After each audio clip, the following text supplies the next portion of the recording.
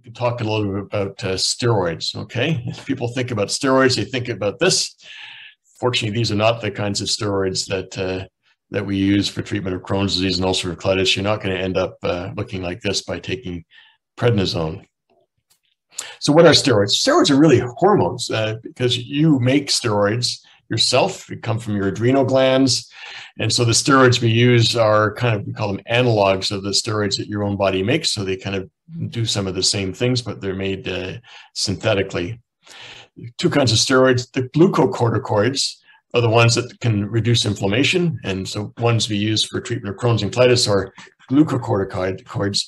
The other kind of steroids are mineralocorticoids, which have a lot of effect on your electrolytes and your fluid and how much fluid you retain. But all steroids have a bit of both effects. So that's why the steroids we use can also cause a bit of fluid retention. They are like broad spectrum anti-inflammatories, like throwing a blanket over a fire. They really put the fire out because they do all kinds of things to lower the immune system, not just flicking one switch. They flick maybe it's the breaker panel, for the whole thing. So these are all kinds of things that have inflammation. So asthma, allergy, it's all the list of potential things here. Arthritis, organ transplants, so all kinds of situations where you need to reduce inflammation, steroids get used. In terms of what we use for treatment of Crohn's and colitis, if you're in hospital, we probably use something called methylprednisolone or sometimes hydrocortisone. These are IV formulations. The oral ones are prednisone and budesonide, and there are a couple of common brands of budesonide, Entocort and Cortiment, which get used.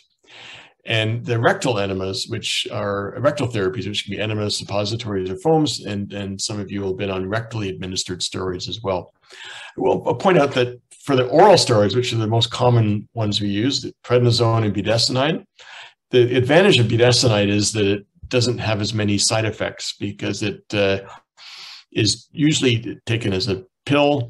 It affects the lining of the bowel, but if it gets absorbed, very quickly gets broken down in the body, so it doesn't circulate and cause all these side effects that people hate. So budesonide is better tolerated. It's not quite as potent as prednisone, but that's if you're on budesonide, that medication is really invented for that purpose. So it has the steroid benefits with fewer of the steroid side effects. So when do we use steroids? Steroids we love and we hate, and I'm sure many of you hate them, but they're really intended to be short-term treatments to put out the fire. Short-term treatment for moderate to severe disease. Intravenously with the Solumedrol I mentioned, orally with the prednisone, and we give oral prednisone, typically give a high dose for a couple of weeks and you gradually reduce the dose over time.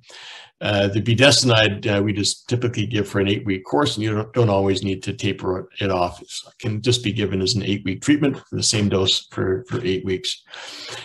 Second bullet is important. We really do our best to avoid extended treatment with steroids or repeated treatment with steroids because of the potential side effects. And so we don't consider these to be a maintenance therapy, There are a handful of people who, no other choice, the only thing that seems to work is staying on a low dose of prednisone, but that's something we really try to avoid because of again, the safety issues. So what are the safety issues? So a long list. These are some categories. There's some cosmetic issues, which is, I think, what people hate. Probably the cosmetic and the psychological things are what people hate with steroids.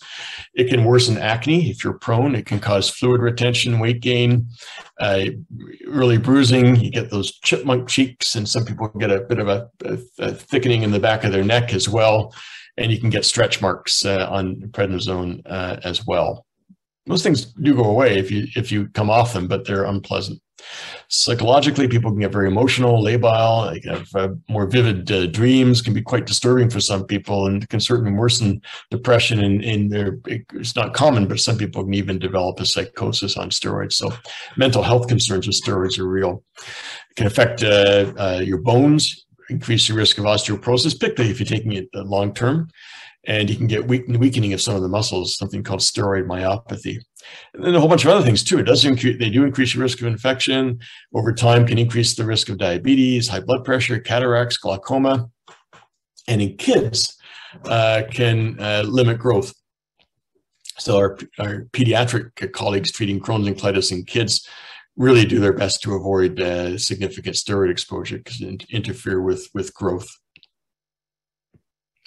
So, you know, the steroids are associated with bad things, but we do sometimes have to use them. The side effects are worse the longer you use them. And so that's why we try to limit the course and use them when necessary, but get people off them as soon as we can. But even coming off steroids, if you've been on steroids for a long time, some of you may have experienced this, your body kind of gets used to it. And what happens is that your body stops making its own steroids because you're getting delivery. It's like if you keep having food delivered to your house, you eventually forget how to cook. And so you lose the ability to produce your own steroids. And so when you come off the steroid pills, all of a sudden your body can't kick into action, making its own. And people can feel very unwell at that point, get very achy, a lot of muscle pain. You have to kind of ride that out and put up with it. But it's still not a reason to stay on steroids. You're better off working through that and getting off them still. So how do you minimize steroid use? Well, you can't always avoid them, but no, sometimes they're necessary, but think about whether other options are possible. So steroids when necessary, but not necessarily steroids. Use them for a defined period and plan what we call a taper, which is a gradual dose reduction or just stopping them. And I think the important thing is every time you take steroids, you and your healthcare provider really should be thinking, okay, you needed to use steroids, that's fine, but what can we do in your maintenance treatment to prevent that from happening again? Do we need to change your maintenance treatment? Do we need to change the dose of your maintenance treatment? What can we do better so that we don't have to do this again? And I think that's a very important point.